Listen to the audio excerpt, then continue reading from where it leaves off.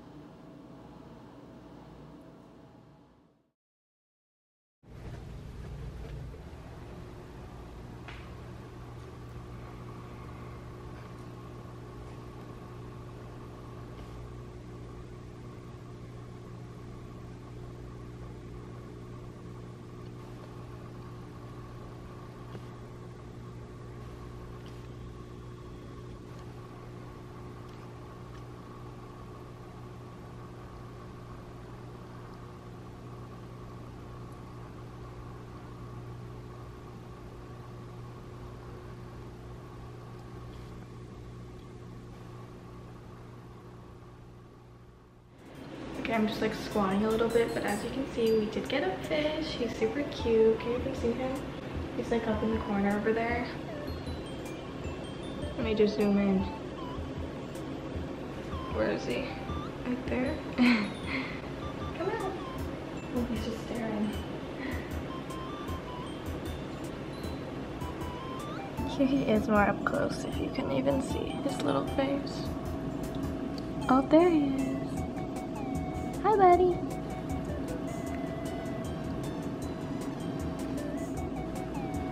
What is he doing? Oh, hello. We also got him some little plants, well, my roommate did. So yeah. Now I'm upstairs. I'm going to tell you a few things about our fishy that we got. So he's a male white opal betta fish, and we got him at Petco. So first we had gone to PetSmart, but they didn't have the kind of substrate that my roommate likes, so we had to go to Petco, and yeah, that's what happened.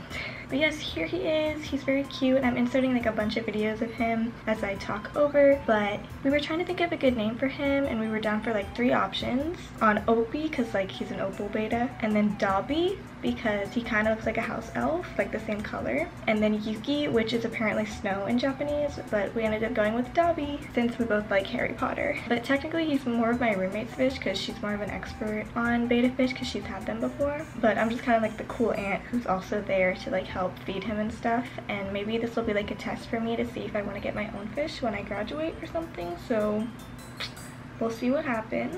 And then as you can see, we also got this cute little mushroom house for him. I think he's too big to like go inside of it, but it's more of a cute decoration. And then my roommate also got some plants to put around to add some more life to his little tank.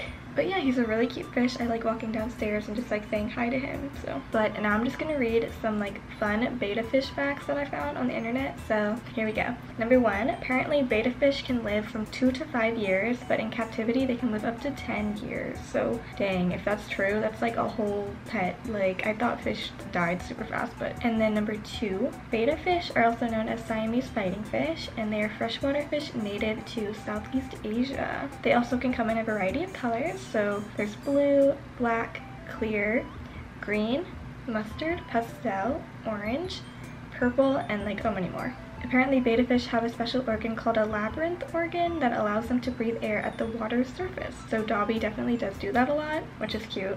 And so this apparently allows them to be able to survive in like rice paddies and really shallow ponds, like puddles in the wild, which that's so weird that they can survive in like a puddle. Like I'd be afraid that I was gonna like step on them on accident or something. But yeah, those are all my fun facts. So thank you for watching this video. I know it's kind of random, but I wanted to document the time that I got a fish with my roommate, because this is the first time that I've ever had a fish. I mean, technically it's her fish, but like I'm also here.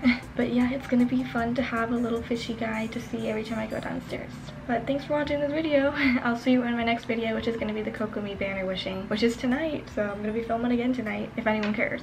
But yeah, I'll see you later. Bye, gamers.